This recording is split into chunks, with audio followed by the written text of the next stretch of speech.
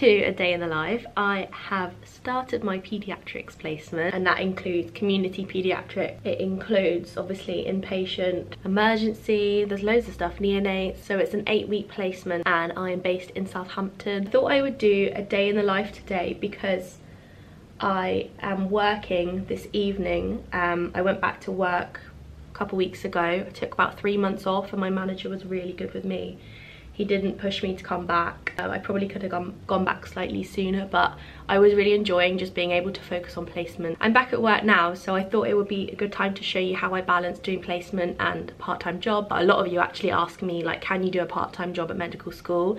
And I've been doing this job at the pub since first year. First and second year I did a lot more shifts. Like, I probably was doing 20 to 25 hours a week. But then to context, we were in a lockdown for the most of first year and I had no social life because of that. So going to work was my social life. And then going into second year, I carried on doing those hours. Third year, I did less shifts. I still did a couple a week, especially during my research project. And then when I started placement, I was doing a couple evenings a week and maybe a weekend, and that very quickly for me felt like it was too much, especially doing YouTube as well. I got the balance right by the end of third year. I think I was doing 1 evening and 1 weekend shift, and then obviously didn't know how this year was going to go, did not plan for that obviously, so I've had an extended break from work. But as you know, life is expensive and I'm funding this degree totally by myself. I do have to get back to work, so let's see how today goes. Anyway, so before I went off on a tangent, this is my paediatrics placement.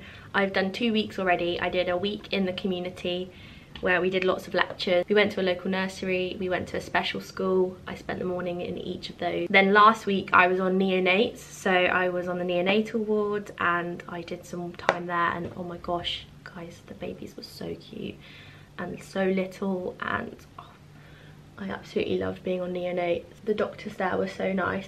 It was highly specialised medicine, like a lot of it was completely new to me, especially in the ICU. And this week I'm on speciality week, so that means going to different peds specialty wards, so like respiratory, renal, orthopedics, cardiology, that kind of stuff.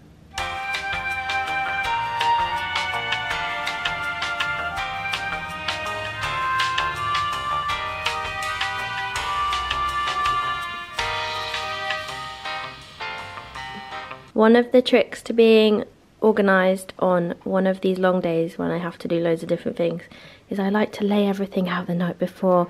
So I've got my outfit for today, I've got my scrubs and everything I need to take. Another really important part of today and making sure everything is really organised and goes smoothly is to take lots of food so that I don't end up spending £1 million in the hospital M&S. I have got a pre-prepared hummus and halloumi pitta. Oh, my fridge. I am taking a smoothie for my breakfast. I get these little M&S banana, strawberry and cherry smoothies, and they are just enough of a sugar hit to get me through. Some pop chips, barbecue flavour, Harvest Morn, Aldi yogurt and fruit bar, a trusty apple of course. I think that's all I've got annoyingly, so I probably will have to get dinner at the pub, but I do get a discount.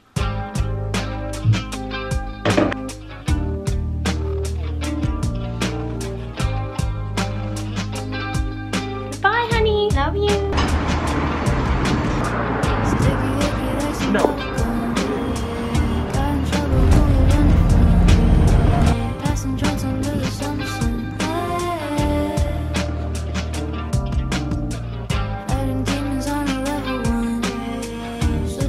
Right, I've just got to the hospital and I'm actually the only one in the common room at the moment.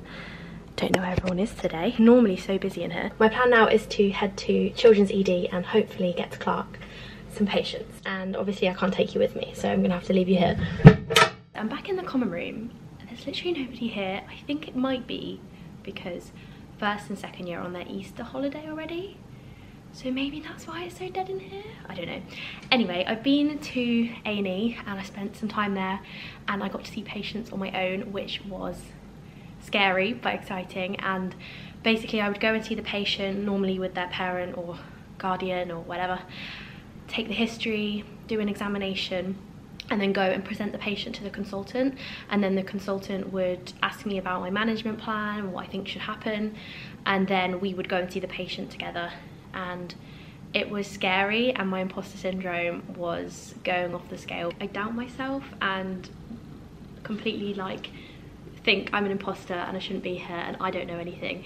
But then when you actually take the history, do the examination and think about it, I actually have some stuff to say and some ideas, so that is positive considering I'm going to be working as a doctor in like a year. It was just really good practice, practicing building up a rapport with parents and how you talk to children, and how each time you go in they're going to be a different age, and like, you know, like engaging with like a 5-year-old or a 10-year-old is very different. So that was all good learning, and I'm really glad that I went there because all of the consultants are really nice on the ward today and really welcoming. It's just so strange as well when they're like, can you write in the notes? And I'm like, me? You want me to write in the notes?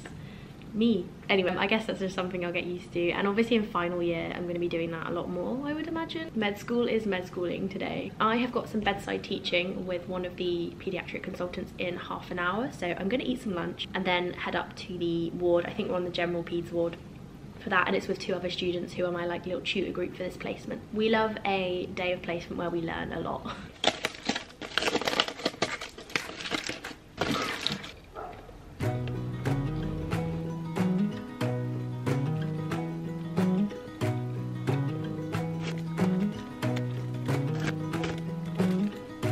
I think there's another universe where I haven't yet felt pain, and maybe in that other universe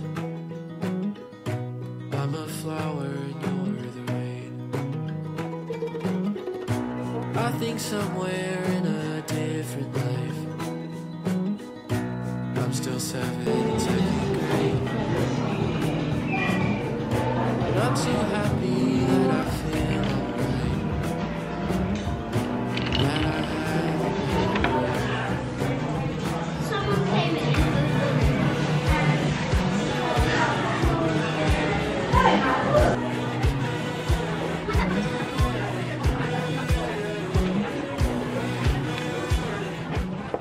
So I don't know if you can hear me because I'm at work and there's like music on the speakers, but I have ordered some dinner. I thought it was probably best if I ate for my shift, and I'm just going to do some work now before I start my shift, and that's it.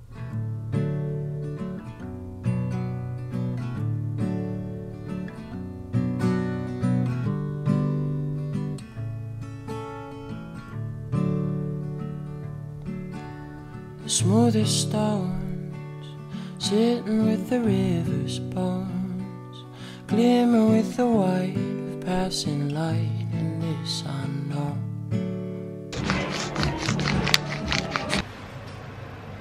Right, it is nearly 6 o'clock now, so I'm about to clock in for my shift. I'm not even feeling tired yet, so that's a good sign, right?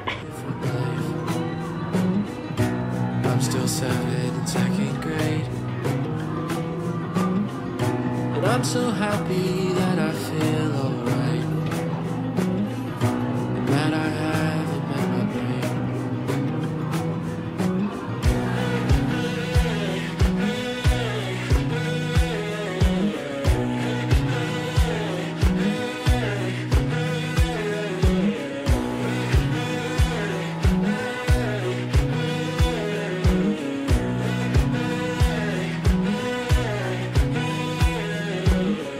And maybe somewhere in a different world, my mom's a bug inside a tree. That is me done for the day. I'm home now and the time is 11:29. Jack came to meet me at the station, so I didn't have to walk home alone in the dark, which was nice of him.